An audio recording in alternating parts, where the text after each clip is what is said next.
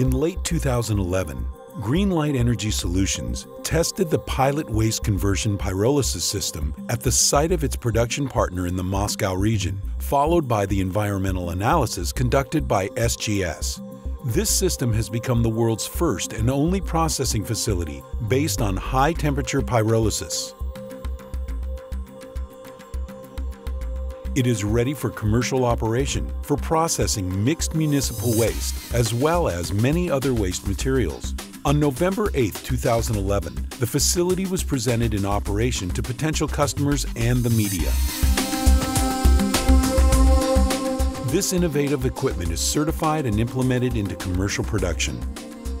The waste conversion pyrolysis facility, equipped for processing raw municipal waste, will be composed of the following main elements: a sorting line, a shredder, a dryer, a storage bin, a reactor, a main burner, an oxidizer, an off-gas cleaning system, and an energy block.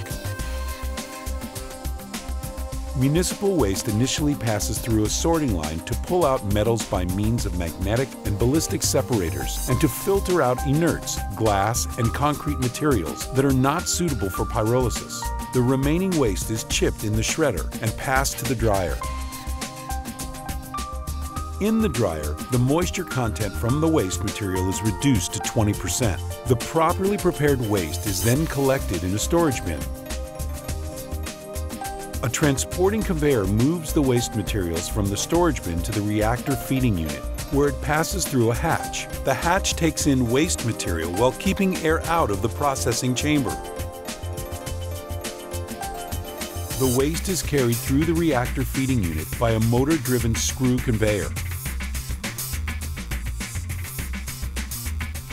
The pyrolysis process takes place in a specifically designed pyrolytic chamber, our patented retort. The retort is heated indirectly by burners located on both sides of the retort's external case, a heat chamber, which assures uniform heating of the material and flexibility in process control.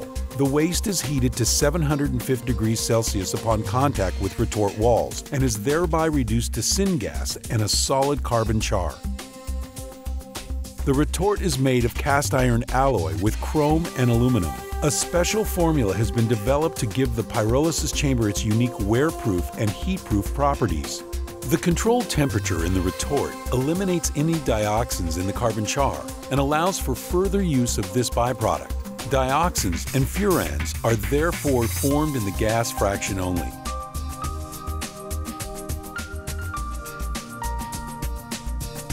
The waste is moved along the retort by air-cooled screw conveyors. The specific design of the conveyors allows for effective thermal transmission from the retort walls to the waste material and its additional mixing, while preventing adhesion of the waste. Testing has revealed the clarity of both retort walls and blades of the screw conveyors, confirming effectiveness of the high-temperature pyrolysis of the municipal waste.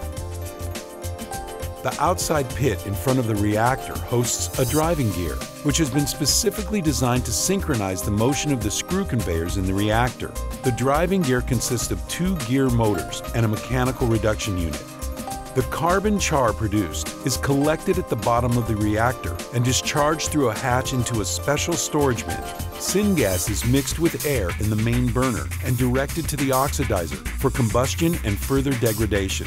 In the thermal oxidizer, syngas is burned for 2.5 seconds at 1200 degrees Celsius. This allows for complete molecular decomposition of the dioxins and furans contained in the syngas while transforming it into carbon dioxide, nitrogen oxide, and water vapor. Burners and thermocouples are installed at the oxidizer's case to monitor and maintain these specific conditions required for destroying the dioxins. The pyrolysis process is fully automated, thus being safe and easy to control.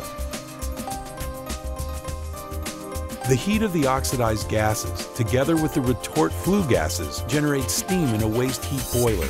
A part of the oxidized gases is used for maintaining the temperature of the pyrolytic chamber. The heat energy of the steam generated in the heat exchanger can be transformed into electric energy using a steam turbine. Each waste conversion pyrolysis processing line generates from 5 to over 7 megawatts of electric energy per hour, depending on the feedstock composition. The system's off-gases are filtered in a multi-stage depuration system for environmentally safe release into the environment. The production capacity of the waste conversion pyrolysis system is approximately 300 tons of unsorted raw municipal waste per day, with average moisture content of 60%.